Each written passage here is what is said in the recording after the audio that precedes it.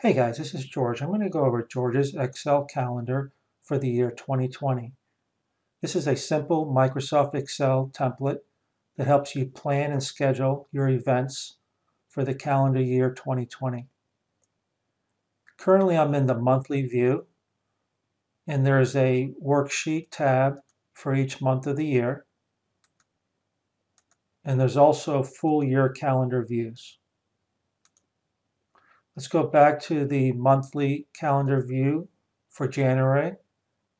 The calendar comes blank, and I just added some sample information for this demo here.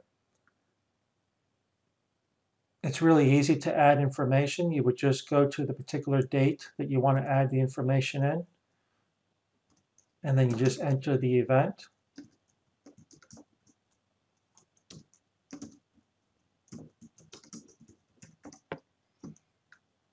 And you could highlight the cell.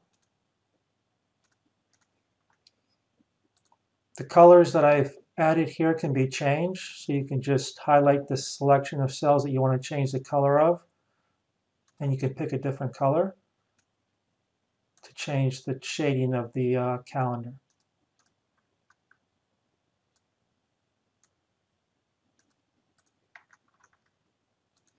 So that's the monthly view.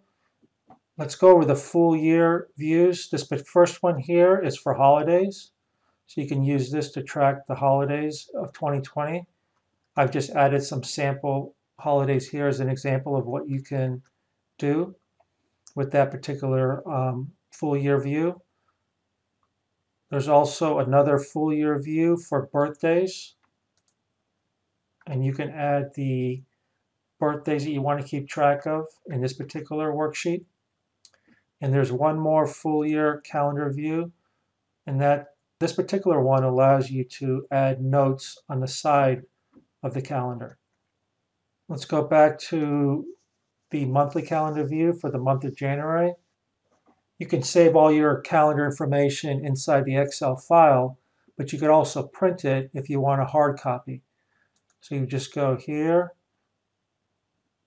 print, and then you can have a printout, and that's what it would look like there. And you could do the same thing for the holidays. You can have that all that information on a single sheet. And the same thing for birthdays. And you can also print the full year calendar with notes on the side on a single sheet. You can also change the zoom level.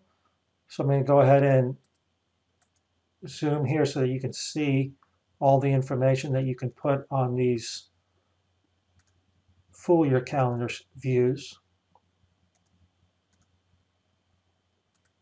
Okay, so that's a basic overview of George's Excel calendar for the year 2020.